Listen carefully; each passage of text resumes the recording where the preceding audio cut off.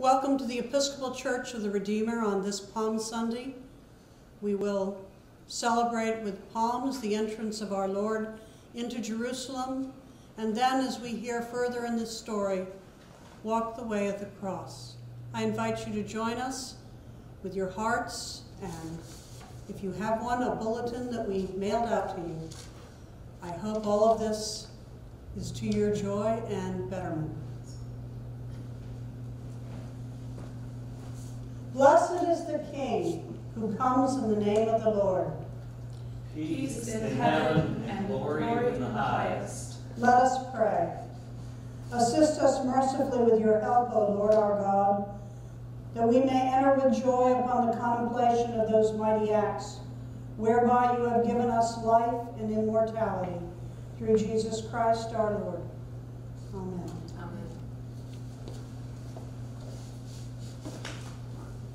The Holy Gospel of our Lord Jesus Christ according to Luke. Jesus went on ahead, going up to Jerusalem. When he got near Bethphage and Bethany, at the place called the Mount of Olives, he sent two of the disciples, saying, "Go into the village ahead of you, and as you enter it, you will find tied there a colt that has never been ridden. Untie it and bring it here. If anyone asks you, 'Why are you untying it?' just say this, 'The Lord needs it.'" As they were untying the colt, its owners asked them, "Why are you untying that colt?" They said, "The Lord needs it." Then they brought it to Jesus, and after throwing their cloaks upon the colt, they set Jesus on it. As he rode along, people kept spreading their cloaks on the road. And as he now approached the path down from the Mount of Olives, the whole multitude of the disciples began to praise God joyfully with a loud voice for all the deeds of power that they had seen, saying, "Blessed is the King who comes in the name of the Lord, peace in heaven and glory in the highest." Some of the Pharisees in the crowd said to him, "Teacher, order your disciples to stop." He answered, "I tell you, if these were silent, the stones would shout out." The Gospel of the Lord. Praise to you, Lord Christ. The Lord be with you. And also with you. Let us give thanks to the Lord our God. It is right to give him thanks and praise. It is right to praise you, Almighty God, for the acts of love by which you have redeemed us through your Son, Jesus Christ our Lord. On this day, he entered the holy city of Jerusalem in triumph and was proclaimed as King of Kings by those who spread their garments and branches along his way. Let these branches be for us a sign of his victory, and grant that we who bear them in his name may ever hail him as our King and follow him in the way that leads to eternal life, who lives and reigns with you in the Holy Spirit, now and forever. Amen. Amen. Blessed is he who comes in the name of the Lord. Hosanna in the highest.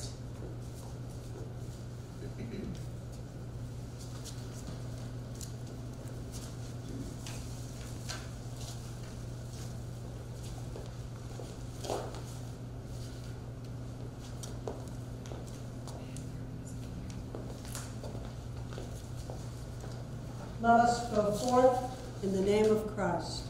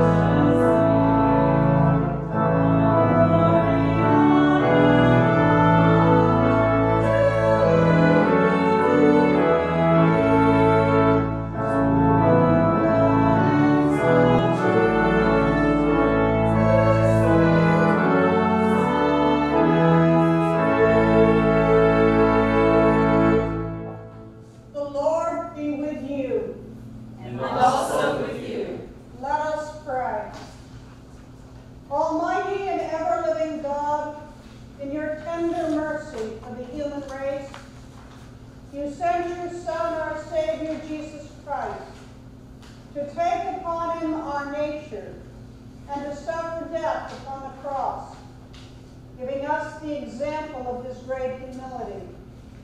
Mercifully grant that we may walk in the way of his suffering and may also share in his resurrection. Through Jesus Christ our Lord, who lives and reigns with you in the Holy Spirit, one God, now and forever. Amen. Please be seated for the reading of Holy Scripture.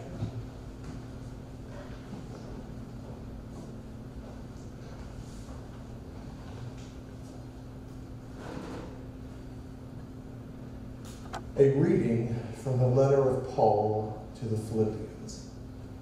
Let the same mind be in you that was in Christ Jesus, who though he was in the form of God, did not regard equality with God as something to be exploited, but emptied himself, taking the form of a slave, being born in human likeness. And being found in human form, he humbled himself and became obedient to the point of death, even death on a cross. Therefore God also highly exalted him and gave him the name that is above every name, so that at the name of Jesus every knee should bend, in heaven and on earth and under the earth, and every tongue should confess that Jesus Christ is Lord, to the glory of God the Father. The word of the Lord. Thanks be to God.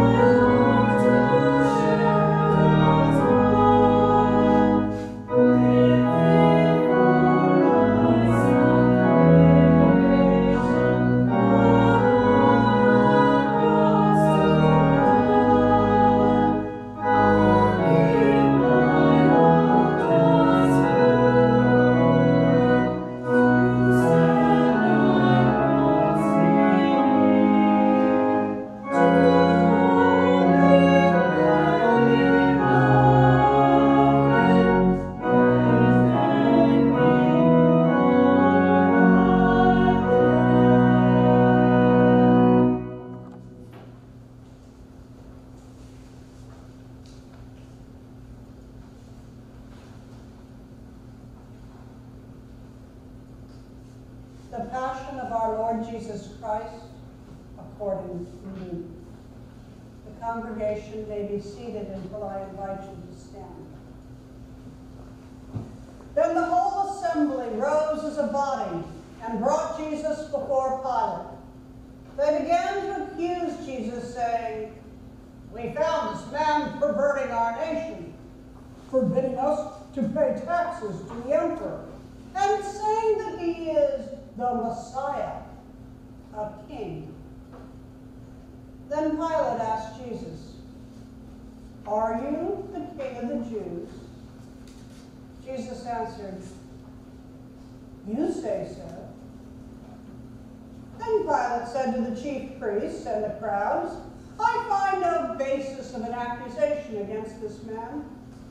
But they were insistent and said, "He stirs up the people by teaching throughout all Judea, from Galilee where he began, even to this place."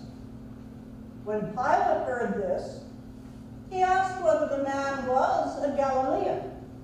And when he learned that Jesus was under Herod's jurisdiction, Pilate sent Jesus off to Herod, who was himself in Jerusalem at that time.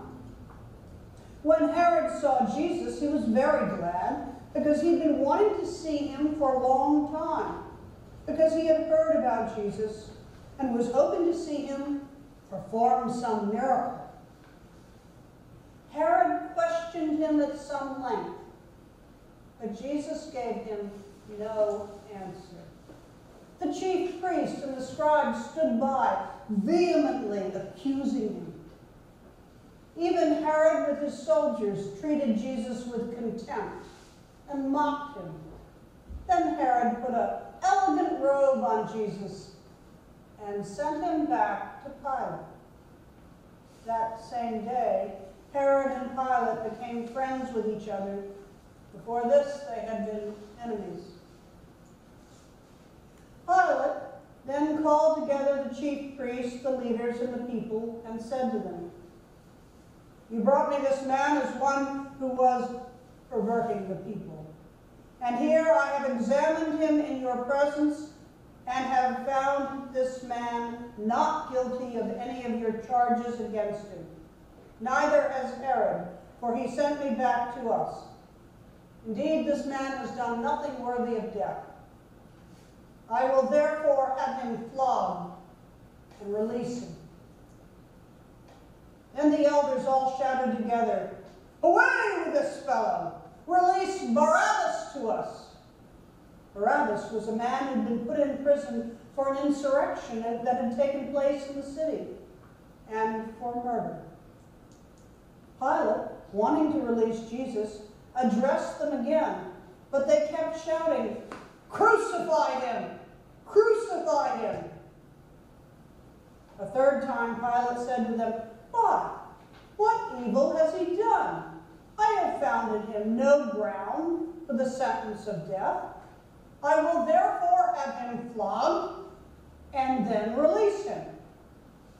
But the elders kept urgently demanding with loud shouts that Jesus be crucified, and their voices prevailed. So Pilate gave his verdict that their demand should be granted. Pilate released the man they asked for, the one who had been put in prison for insurrection and murder, and he handed Jesus over as they wished. As they led Jesus away, they seized a man, Simon of Cyrene, who was coming in from the country, and they laid the cross on him and made him carry it behind Jesus. A great number of the people followed him, and among them were women who were beating their breasts and wailing for him. But Jesus turned to them and said, "Daughters of Jerusalem, do not weep for me, but weep for yourselves and for your children. For the days are surely coming when they will say, 'Blessed are the barren and the wombs that never bore and the breasts that never nursed.' And then they will begin to say to the mountains, 'Fall on us,' and to the hills, 'Cover us.' For if they do this when the wood is green, what will happen when it is dry? 2 others also, who were criminals, were led away to be put to death with Jesus. Please stand. When they came to the place which is called the Skull, they crucified Jesus there with the criminals, one on his right and one on his left. Then Jesus said, Father, forgive them, for they do not know what they are doing. And they cast lots to divide his clothing, and the people stood by, watching. But the leaders scoffed at him, saying, He saved others, let him save himself. If he is the Messiah of God, his chosen one. The soldiers also mocked him, coming up and offering him sour wine and saying, If you are the King of the Jews, save yourself. There was also an inscription over Jesus that read, This is the King of the Jews. And one of the criminals who was hanged there kept deriding Jesus and saying, Are you not the Messiah? Save yourself and us.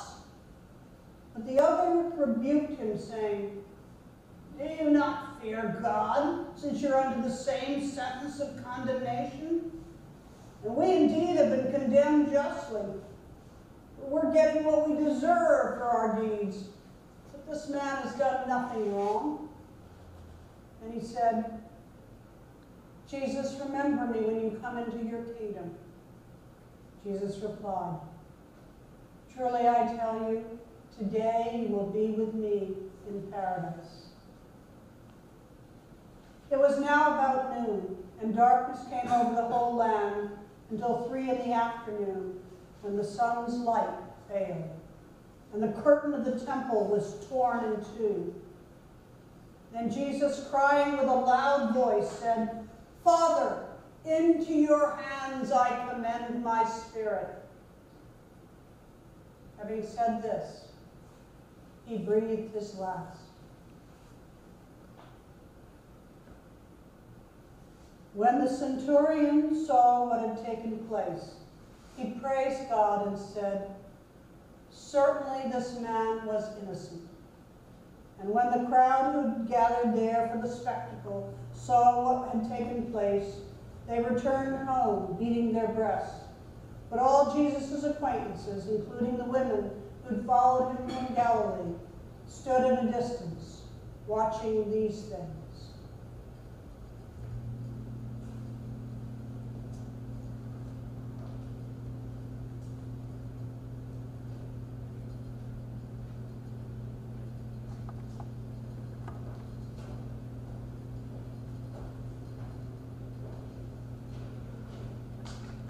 In God's name, Father, Son, and Holy Spirit.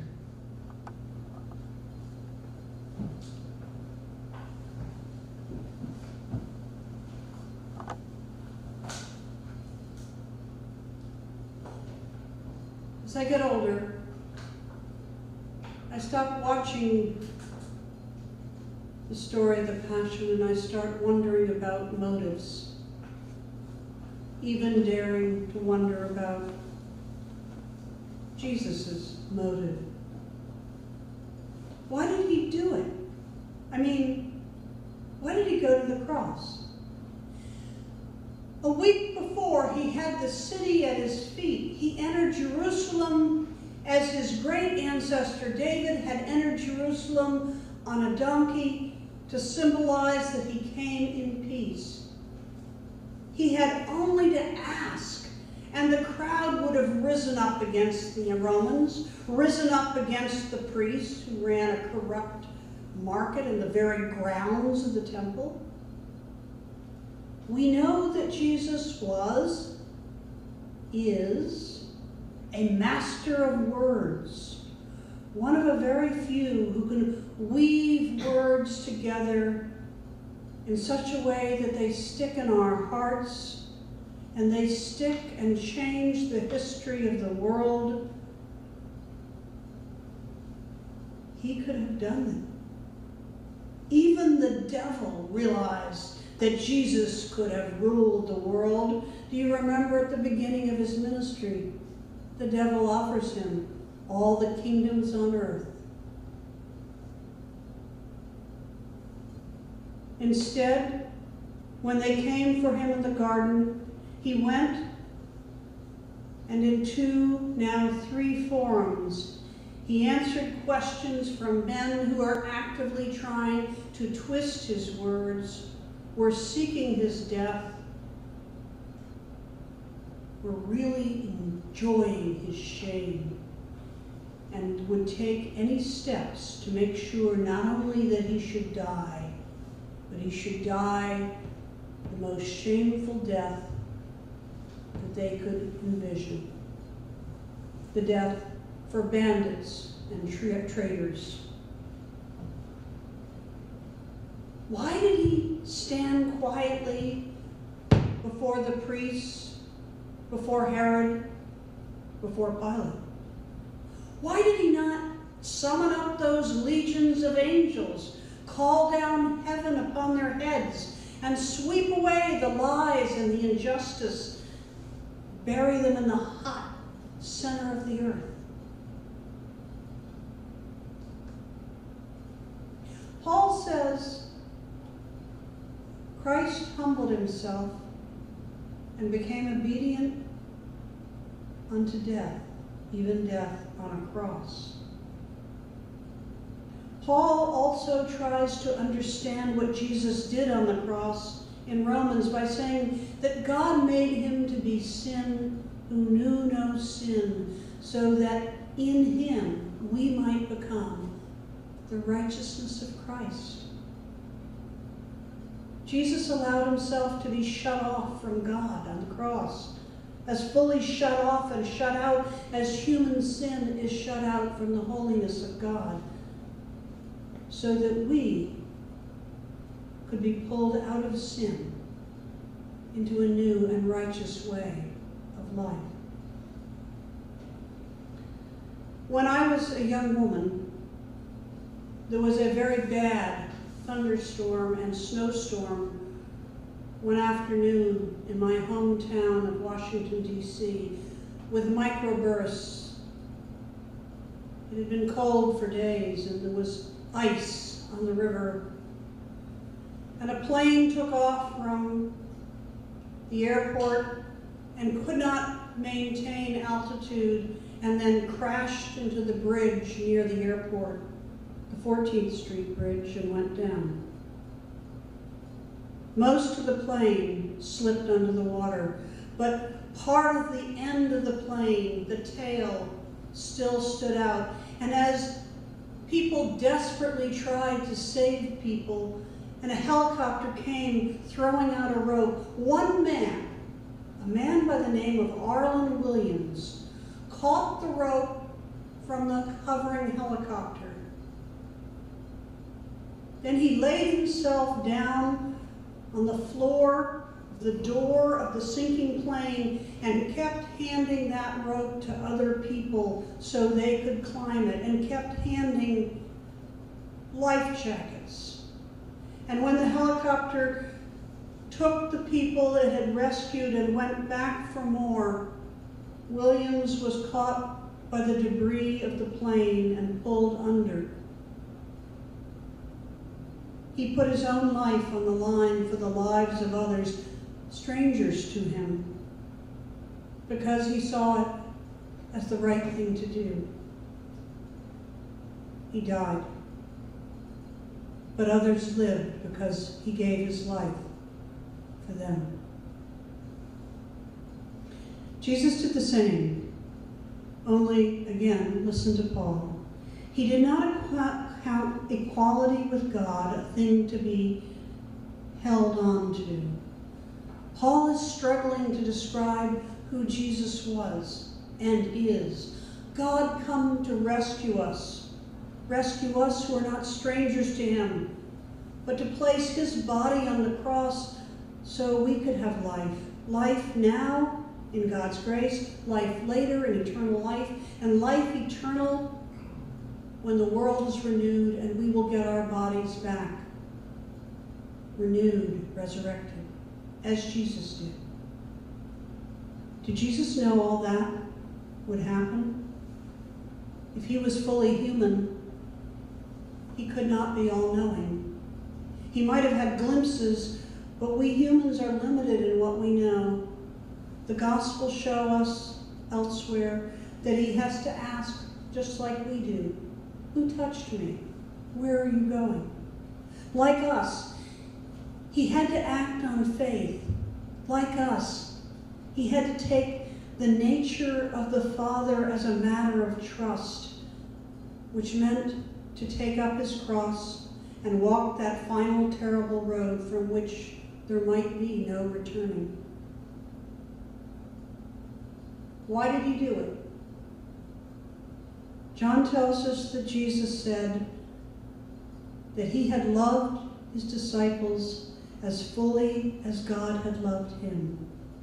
And if he loves us as the Father loves us, because Jesus is God come to be with us, then it's not people in the aggregate that he loves, like you or I might say, oh, I love my country, or I love those people.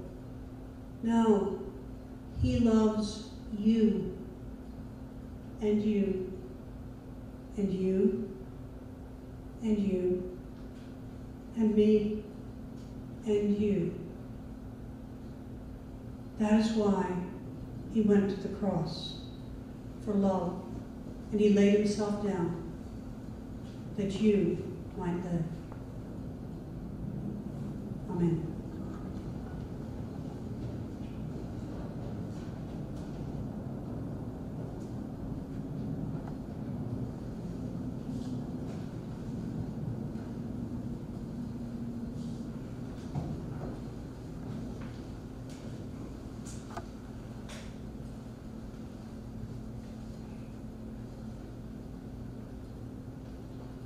The prayers of the people. In peace we pray to you, Lord God. For all people in their daily life and work. For our families, friends, and neighbors, and for those who are alone. For this community, the nation, and the world. For all who work for justice, freedom, and peace. For the just and proper use of your creation. For the victims of hunger, fear, injustice, and oppression.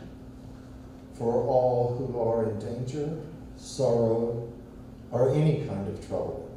For those who minister to the sick, the friendless, and the needy. For the peace and unity of the Church of God. For all who proclaim the gospel, and all who seek the truth. For Michael, our presiding bishop, and George and Michael Frazier, our bishops, and for all bishops and other ministers. For all who serve God in his church. For the people of Ukraine and those who have died there. For the special needs and concerns of this congregation.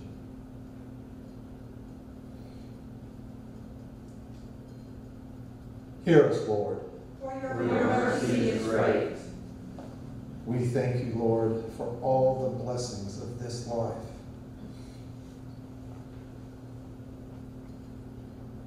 We will exalt you, O God, our King. Praise your name forever and ever. We pray for all who have died, that they may have a place in your eternal kingdom.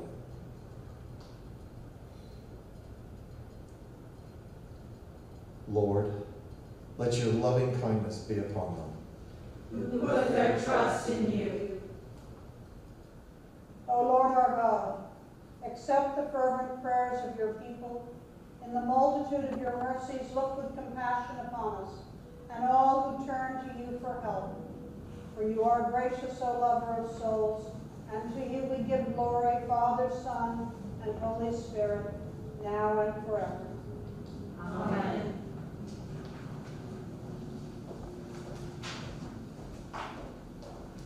The peace of the Lord be always with you. And also with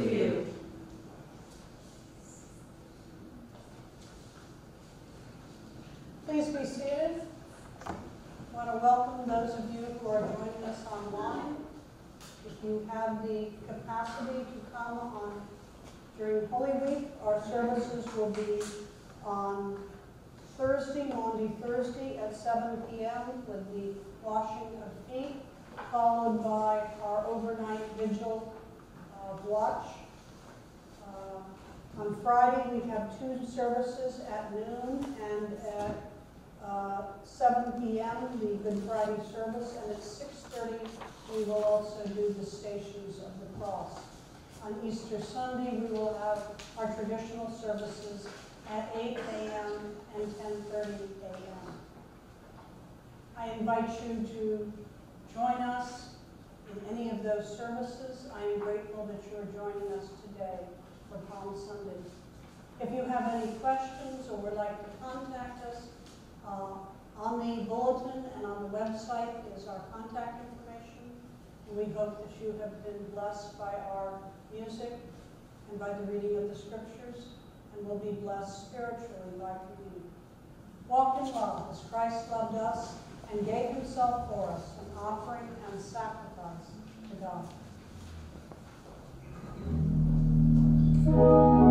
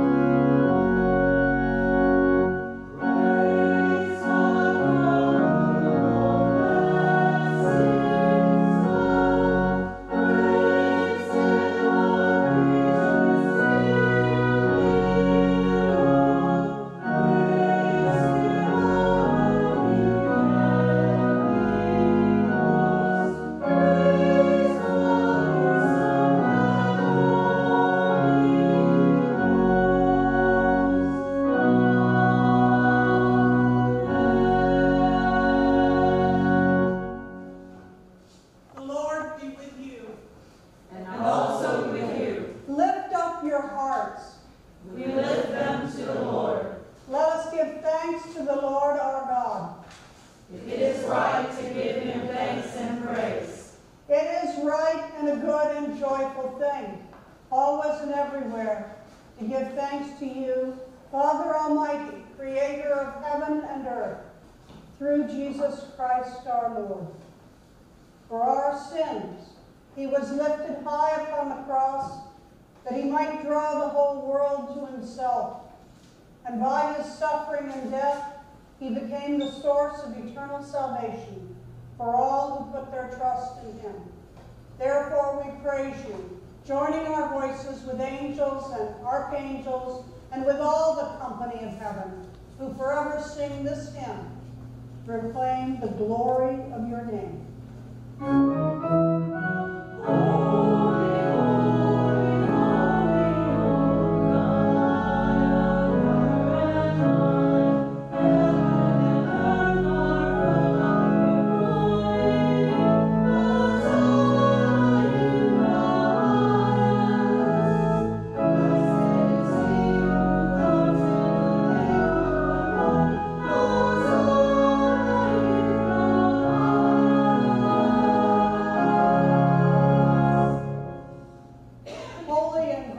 Father, in your infinite love you made us for yourself, and when we had fallen into sin and become subject to evil and death, you in your mercy sent Jesus Christ, your only and eternal Son, to share our human nature, to live and die as one of us, to reconcile us to you, the God and Father of all.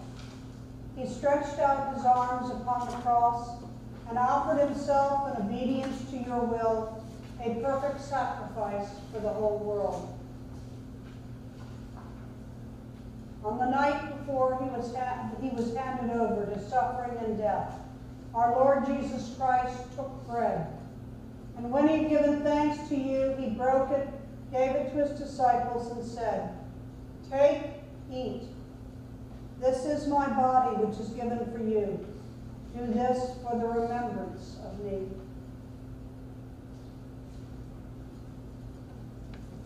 After supper, he took the cup of wine, and when he had given thanks, he gave it to them and said, "Drink this, all of you. This is my blood of the new covenant, which is shed for you and for many, for the forgiveness of sins. Whenever you drink it, do this for the remembrance of me."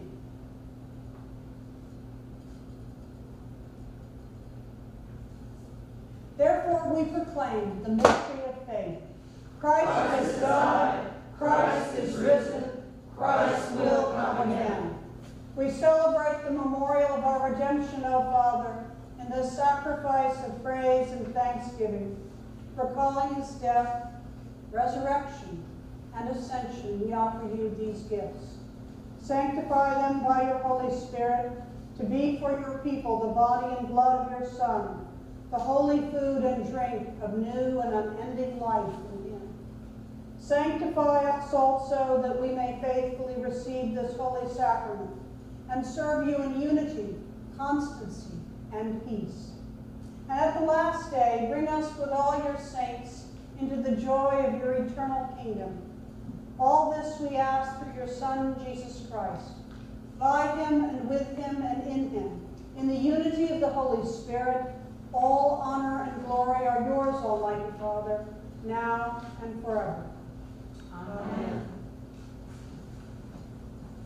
And now, as our Savior Christ has taught us, we are bold to say, Our Father, who art in heaven, hallowed be thy name.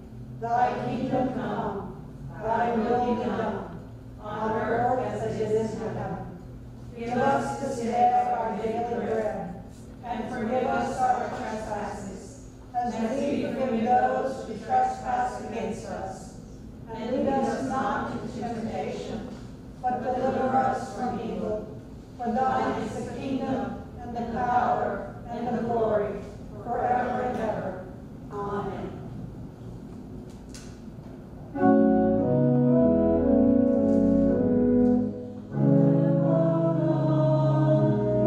Take away my sins.